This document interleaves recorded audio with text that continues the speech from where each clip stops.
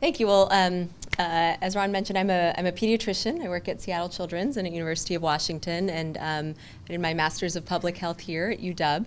And a lot of my time is spent doing research and public health research. I'm also the mom of two boys, 6- and 9-year-old, which really have inspired and continue to inspire and make this work very relevant to me personally and professionally. So I'm going to start with talking about the epidemic of physical inactivity that's in our country. We often talk about the obesity epidemic. Yeah. I'll move on to the next slide. We often talk about the obesity epidemic, and that's obviously a very important reason for people to be active.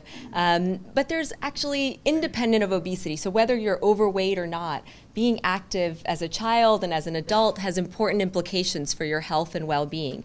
And here we sort of see that how active you are as a child not only impacts your health now. When I say health, I mean that in the broadest sense. Your physical health, your psychological health, and overall sense of well-being.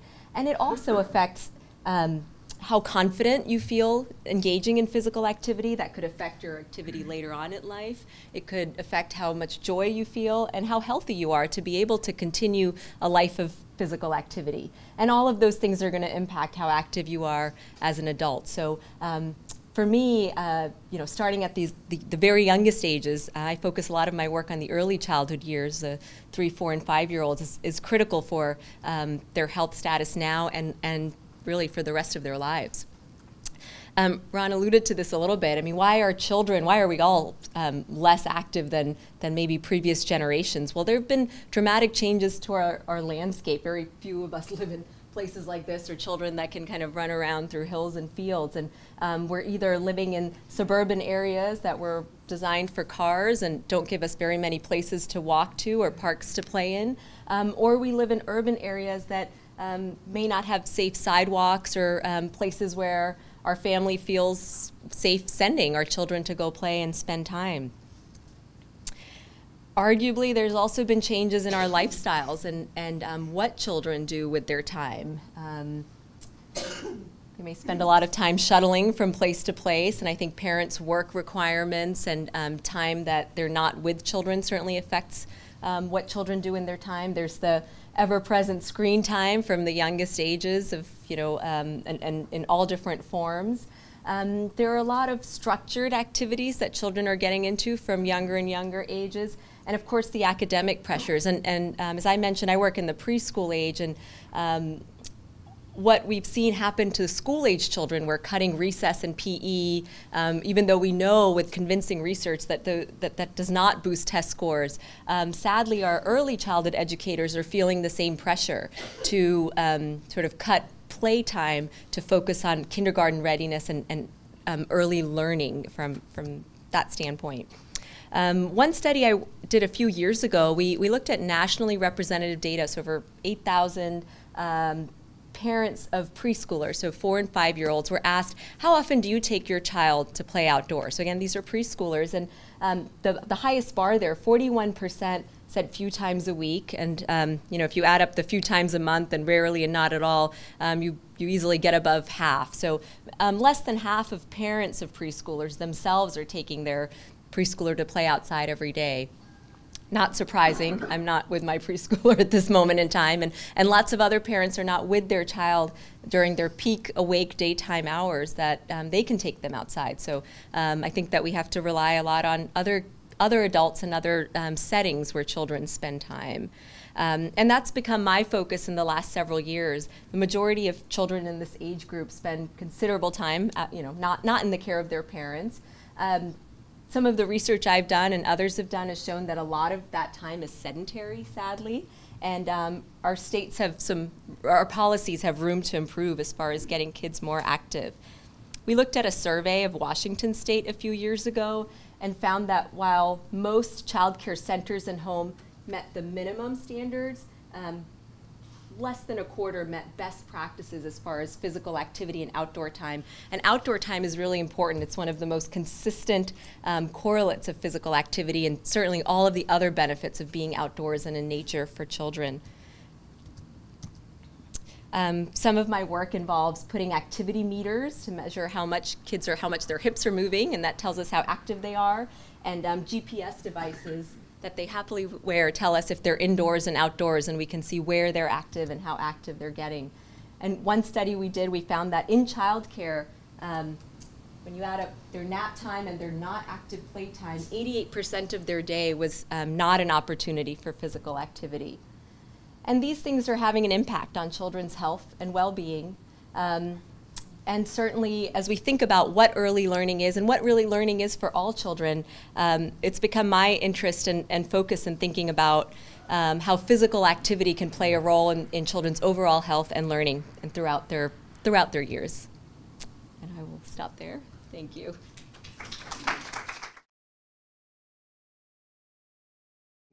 I'd like to talk to you about our efforts in the Duwamish Valley, focusing on bringing scientific evidence to policymaking, engaging the community, and for the longer-term goals of community health. This is an aerial view, sort of blocked by the light, but looking towards South Seattle, the mouth of the Duwamish River. The Duwamish River is part of an 86-mile-long river that reaches down from the Cascade Crest. The area is heavily industrialized. The Duwamish Valley is Seattle's largest industrial district. There are residential communities within the industrial district and surrounding it. This is South Park here in the foreground. The residents of South Park live by the river and play by the river. The river is also the home, historic, and treaty guaranteed to 3 local tribes. Oh, magic. And including one of which, the Muckleshoot tribe, which operates a commercial salmon fishery. And just to let you know, it's okay to eat the salmon from the river because they only spend a little bit of their life there. And they're usually not eating at that point. Most of the river, however, is unsafe. The resident fish and shellfish are unsafe to eat, even one. And there are advisory signs in multiple languages up and down the river. Yet people continue to fish. So in 2001, the US EPA declared the Lower Duwamish Waterway a Superfund site, one of the most contaminated sites in the country after decades of urban and industrial pollution. More than 10 years later, they came up with a proposed plan, and we decided to add information to the considerations about the proposed and selecting the final plan by conducting a health impact assessment. Now, just to give you some understanding about the river, because it becomes important, is that the Superfund site is 5.5 miles long. You can see the small areas marked in blue. Those are sites of early actions, early cleanups that have already occurred. Those in total will remove about half of the health risk. The chemicals are associated with about half of the health risk. The extended cleanup that's projected to start in the next couple of years and to take 7 plus 10 years to complete is estimated to remove another 40%, but still leaving 10% of the risk. It will still be unsafe to eat fish and shellfish out of the river, other than occasionally. So EPA plans to rely on what they call institutional controls, which are largely social controls, which are information and advisories: don't eat the fish. With our health impact assessment, we wanted to look at what would be the unanticipated consequences of the cleanup, knowing that it's intended to be helpful. Are there unhelpful things that we could anticipate and plan around? We focused on 4 vulnerable populations: community residents, subsistence fishers, the affected tribes, and workers in local industry. Now, a health impact assessment simply is a systematic approach to collecting and evaluating information so that you can generate evidence-based and health-informed recommendations for decision makers. It's usually focused on a proposed policy or activity or program. It has 6 conventional stages, but more importantly, it has a set of guiding principles, particularly democratic engagement of the stakeholders, equity, attention to equity in the assessment, sustainability, ethics, and then most importantly, taking a broad approach to health, looking beyond cancer. I'm not going to talk about this part of it. I'll put it up just to let you know we did look at short and long-term effects, such as effects related to the construction and things like gentrification, job creation, and job loss. We spent most of what I'm going to describe relates to what EPA focused on, which is the contaminated river sediment, contaminated fish. If you eat the fish, What is your risk of getting cancer? We looked more at these other domains. So for example, with non-tribal fishers, we address questions like who is currently fishing, why are they fishing, and what is the likelihood that they would or would not experience effects related to chemical exposure, changes in food and nutritional security, and social changes. We used a variety of existing information. The most important resource, though, was our graduate student who did most of the work, and the heavy reliance on community advisors and focus groups. This I just put up, and I obscure the fine points because I want you to know it's quite a challenge to distill all this information, because when we're not doing risk assessments, you don't end up with numbers you can add and multiply together. You end up with apples and oranges. We had a very systematic process to put this together and to come up with recommendations, such as, for the fishers, one is that institutional controls need to go beyond just restrictions and information. They need to emphasize positive alternatives. It's not enough to tell people not to fish. It's more to tell them what they should do. There was a need for out-of-the-box thinking, and we gave some ideas, and that it needs to be culturally appropriate and sensitive, and that the evidence supports approaches that we described for them. We put this together in a package of recommendations, separated out for different parts of different decision-making bodies, and this is where we are now. I'll leave this as a teaser as I close. These are the kinds of things you might say. So what happens next? And what kinds of things are we working on now? That's it. So, thank you very much.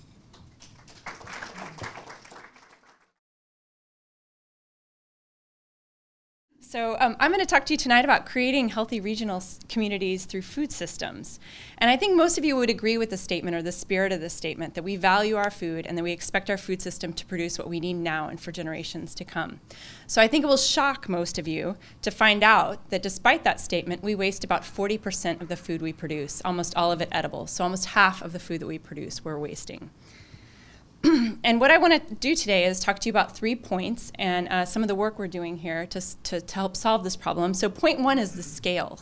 The scale of the problem is massive. And just to give you some relation to this is 1 day of food waste in the US could fill the Husky Stadium about 1.3 times, most of it edible. The face value costs of the problem are enormous. So you see here food wasted in America yearly costs $161 billion.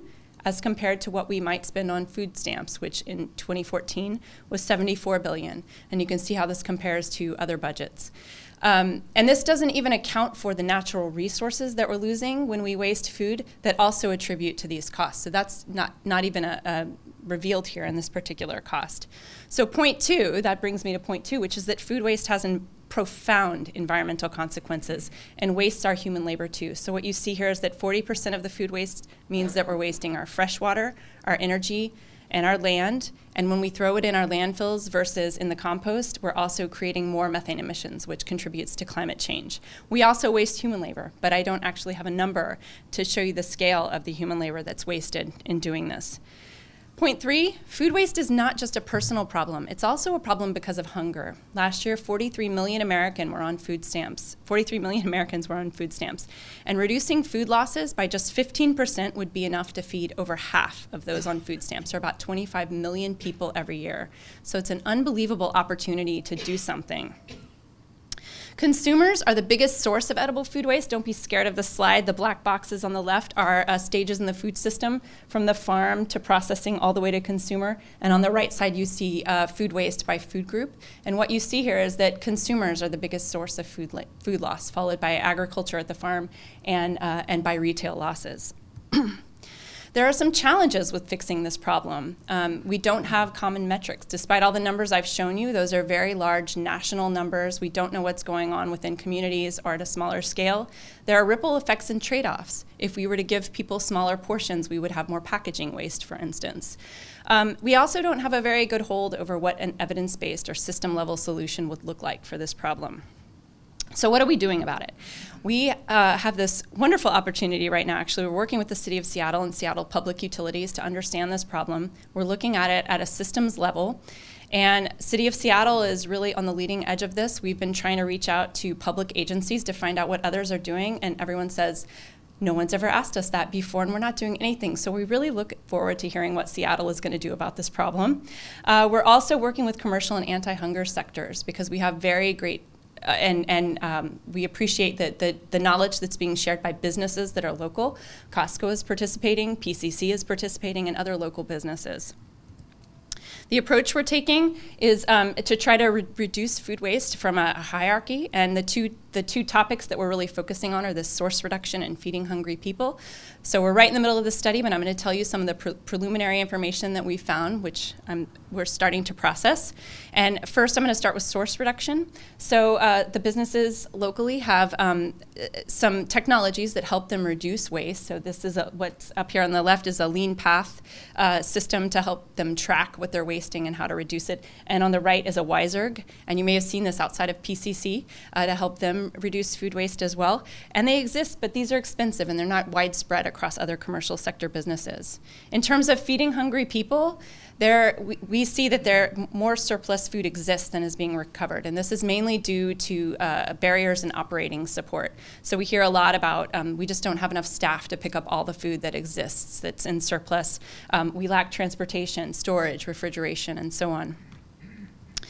And we also are learning it's not just about quantity, it's about food quality. And Seattle has some leading programs in this area where they're creating a farm to food bank, and they're also working with restaurants that produce healthy food to try to recover some of the healthier food choices. But the most important thing that keeps coming up over and over and over again is that without consumer awareness and tying it to consumer awareness, it's not going to work, because the commercial sector can't make the advances that are needed to reduce food waste without the consumers buying in as well. And so the Food Too Good to Waste is actually a campaign that King County is working on to increase consumer awareness about this problem.